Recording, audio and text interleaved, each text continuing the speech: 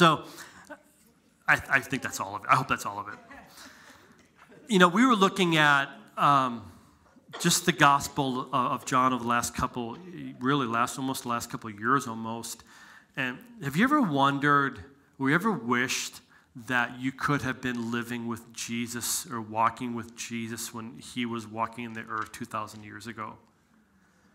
I mean, haven't you ever kind of wished, how cool would that have been to have walked with Jesus and to have just shared life with him while he was doing public ministry for the couple years?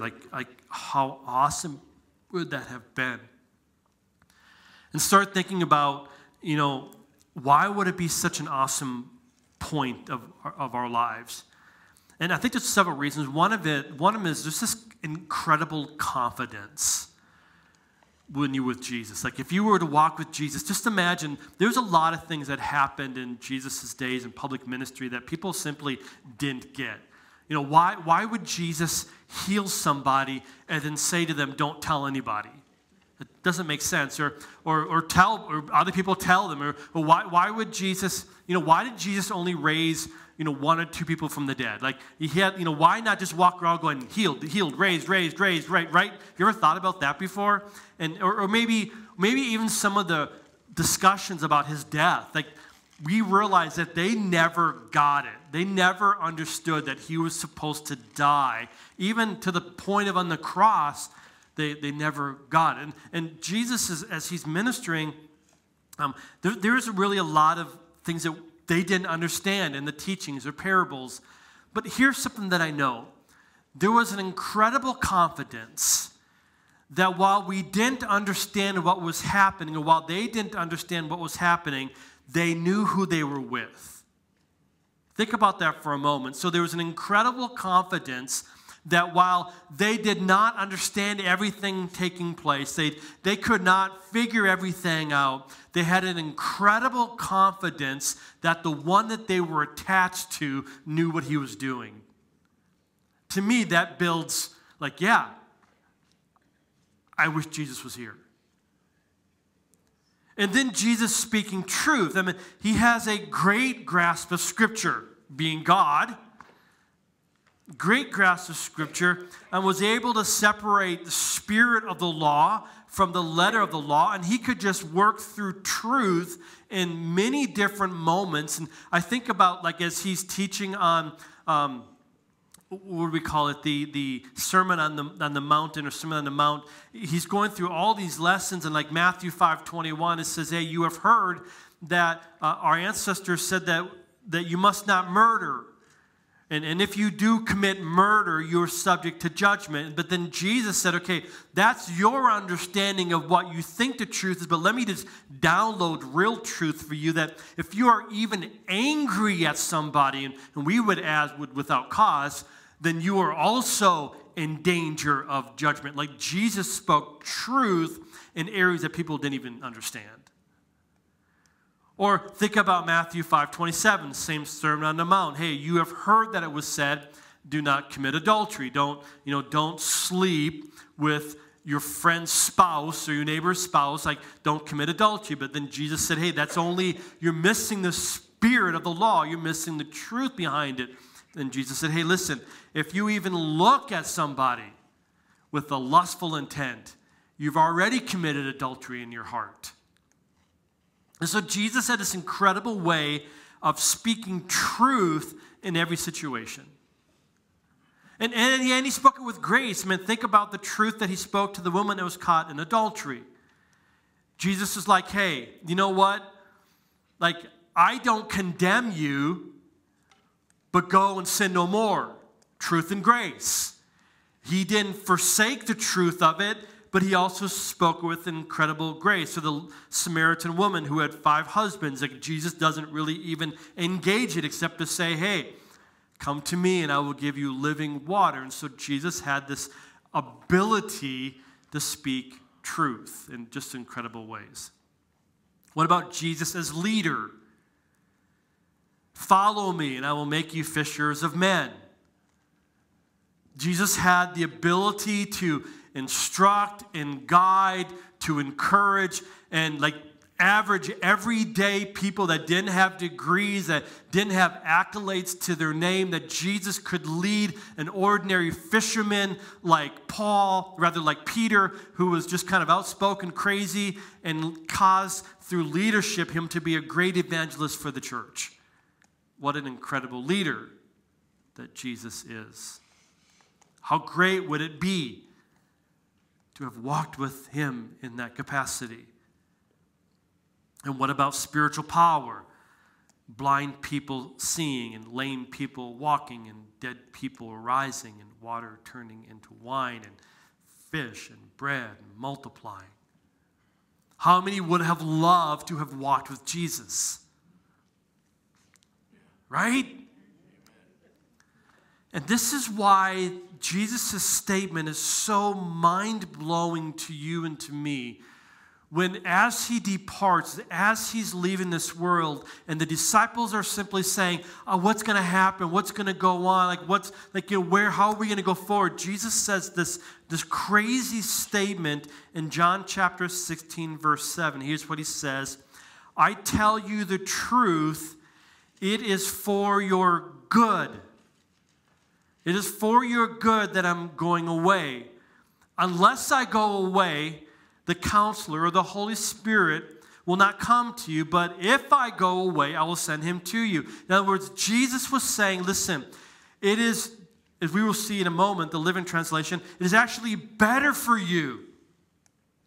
It's better for you that I go away so that I can send the Holy Spirit to you. It's better for you. Just let that sit in your mind for a moment, that Jesus, who did everything we said, says it's better for you and for me that the Holy Spirit is sent to us.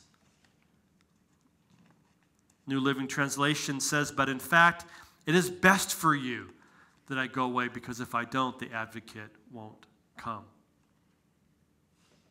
How could it be better? Let's go back to kind of where we left off a couple of weeks ago. So Jesus is saying, hey, don't let your hearts be troubled. Don't let them be afraid. Don't be anxious and worried. And there's a lot you could worry about, but don't. And he starts saying why we shouldn't worry, why we shouldn't be anxious. We talk about one of the reasons is that Jesus is preparing a place for us. So Jesus is saying, hey, you don't need to let your heart be worried and troubled and anxious, because you may not understand what's happening right now, but know this, that I have a home prepared for you. And if I got a home prepared for you, that means that I win, right? That I've got everything in control, and you may not understand what's happening in this life, but I have a place just for you in mind. And then he goes on to say, and I'm coming back to get you.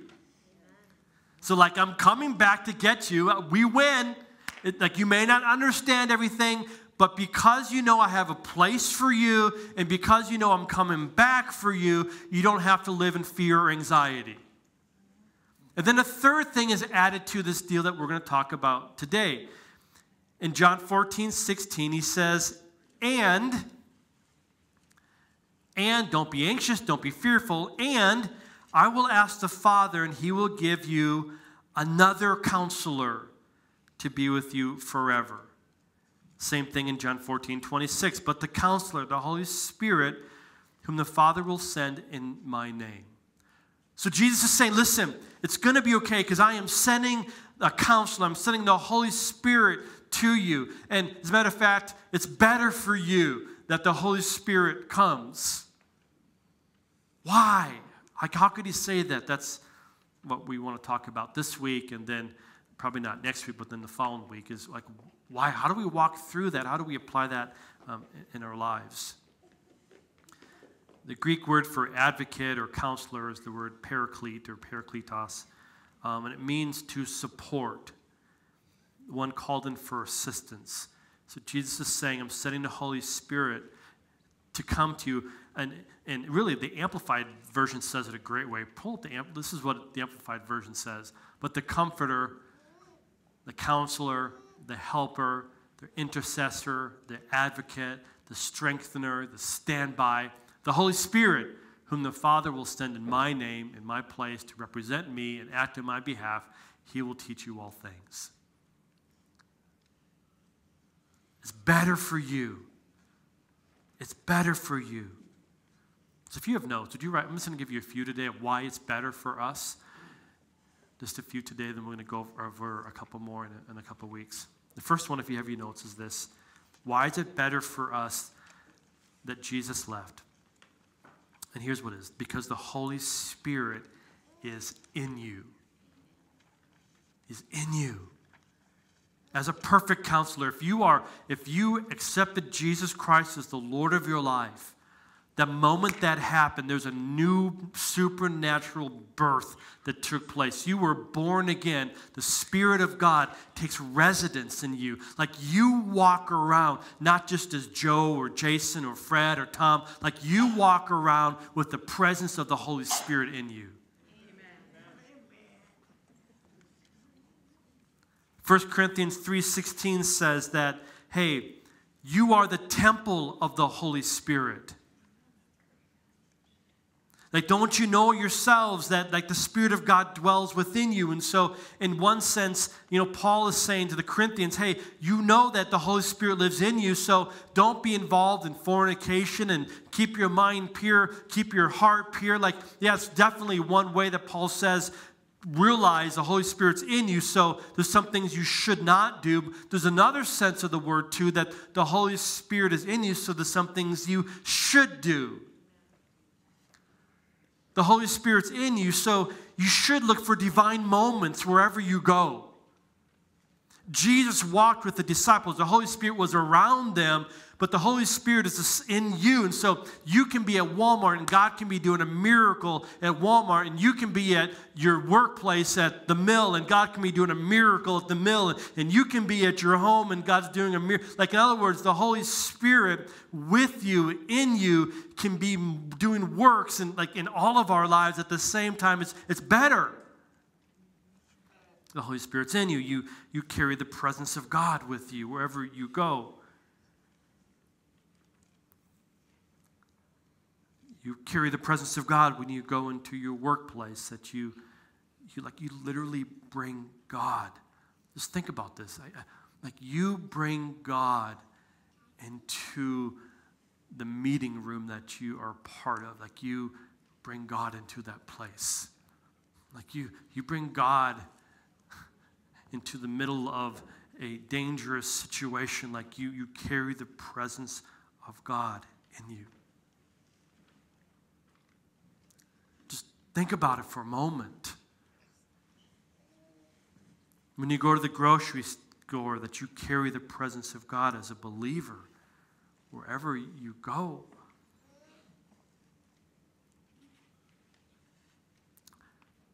I'm so concerned that we simply are unaware, that we're unaware of the Holy Spirit's presence in our lives. I'm concerned that we so often do things through the natural world and through human wisdom that we forget that the Holy Spirit is living within us and is guiding us and leading us and instructing us.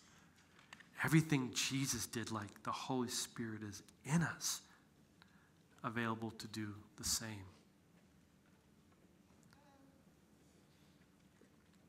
And if I can just for a moment give you a correction in that same light,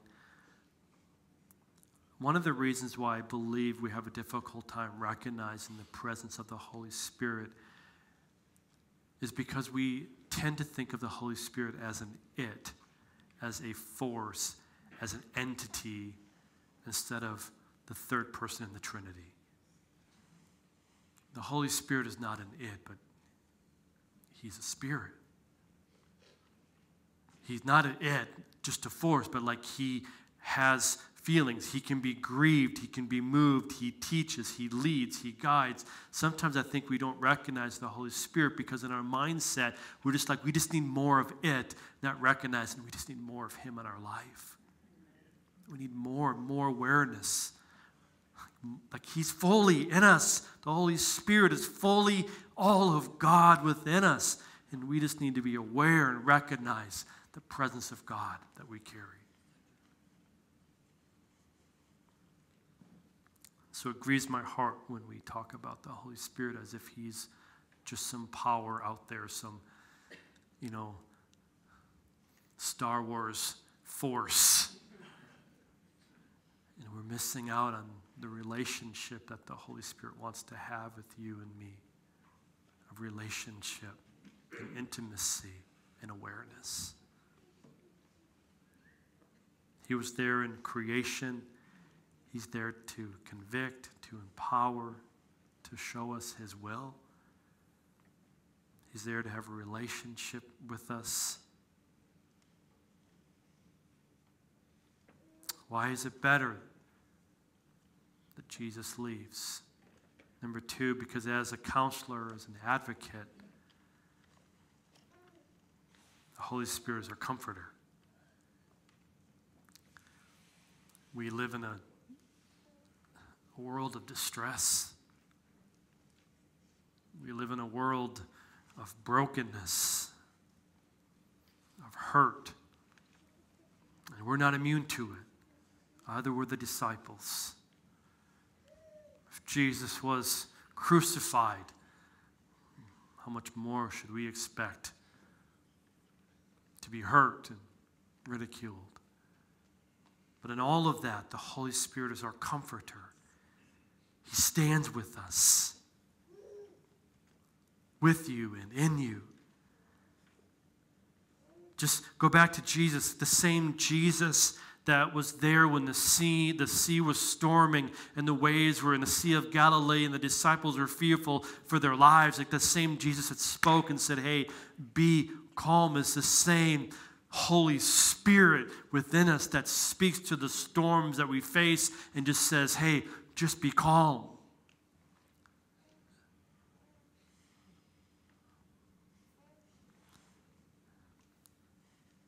As Jesus sent out the disciples to preach the gospel and heal the sick, he said, don't be afraid.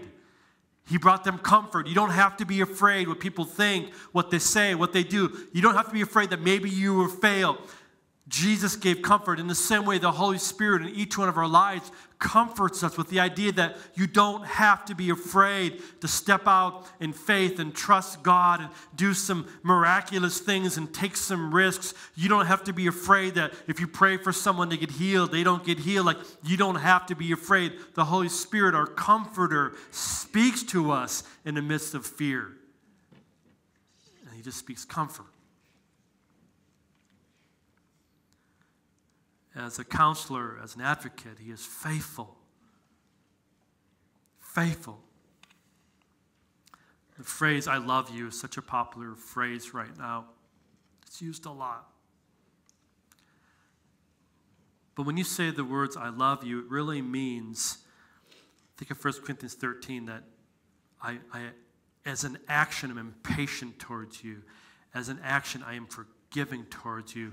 As an action, I am kind towards you. As an action, I am long-suffering towards you. As an action, I'm not giving up on you. That's what love really means. And so when the Holy Spirit says that he loves us, that there's a faithfulness that stays. That means, hey, I'm faithful, that I'm patient with you, that I stand with you, that I'm not giving up on you, that, listen, by human nature, we're going to fall.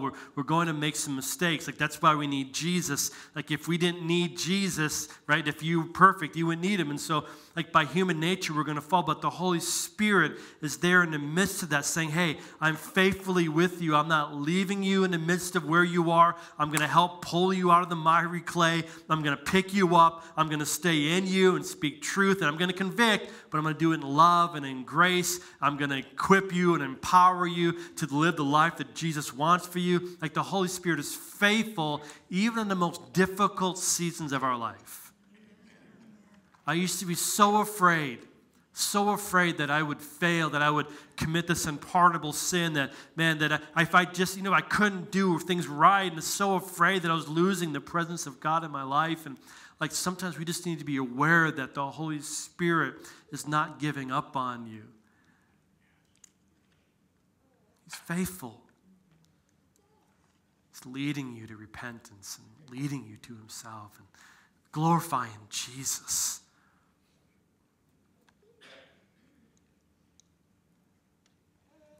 As a counselor and advocate, He speaks to us and he leads us.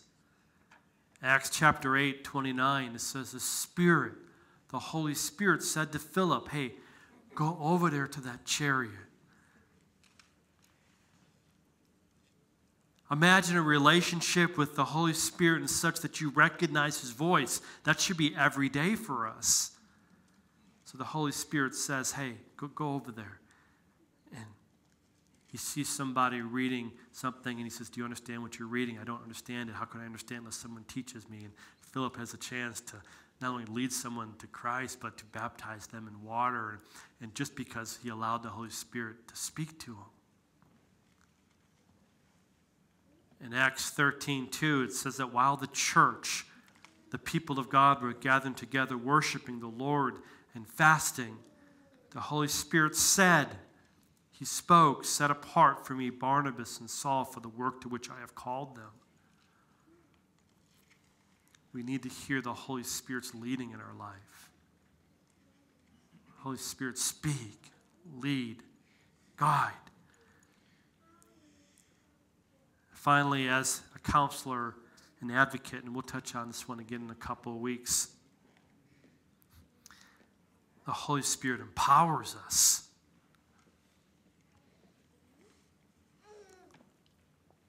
Can I just help you quick? Whatever God's laying on your heart to do,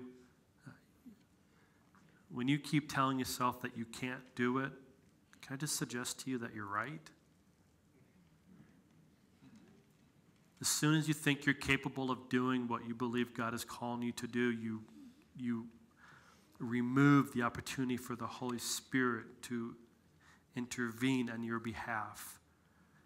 If we're only doing things that we know we can do, we have the capacity to do, then we're living in a natural world. And I just want to suggest to you that the Holy Spirit is there to empower us into a supernatural world to do things that we can't do by ourselves.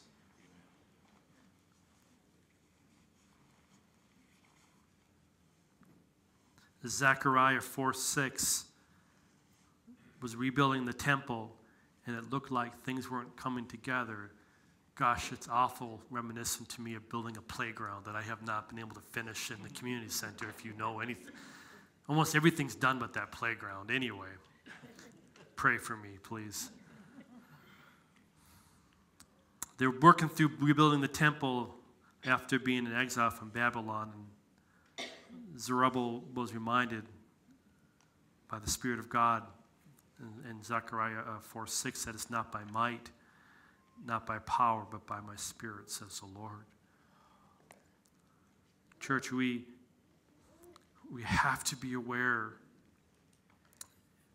of the presence of God, of the Holy Spirit in our lives.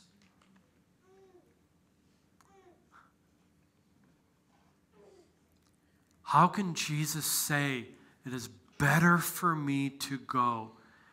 He can say it because he's aware that the same Holy Spirit that he depended on to fulfill the mission that God called him to is the same Holy Spirit that he gave to you and to me that we can be dependent on to fulfill the mission that God has called us to. The same Holy Spirit. I know Greg mentioned that if he was Satan, one of the first things that he would destroy is the family unit, and that's true. I want to suggest another tactic of, I believe, Satan's tactics. We live in a spiritual warfare. We live in a spiritual world, and I think one of the tools that he uses is to get us unaware or fearful of the Spirit of God. If he can get us not thinking at all about the Holy Spirit living within us, we, in essence, become ineffective. And we just become a voice, just a natural word, and ineffective. And so I have started this morning. I would encourage you to do the same. I have started this morning with a prayer that simply said, Holy Spirit, thank you for being with me today. Help me to recognize you as my leader throughout the day. And I would encourage you maybe to pray that for the next couple of weeks. Write it down if you take a note. Just every morning, wake up, Holy Spirit, thank you that you're here with me today. And would you help me recognize your leadership the rest of the day? I think that's a good way of starting, a good way of recognizing the Holy Spirit is with us. Amen.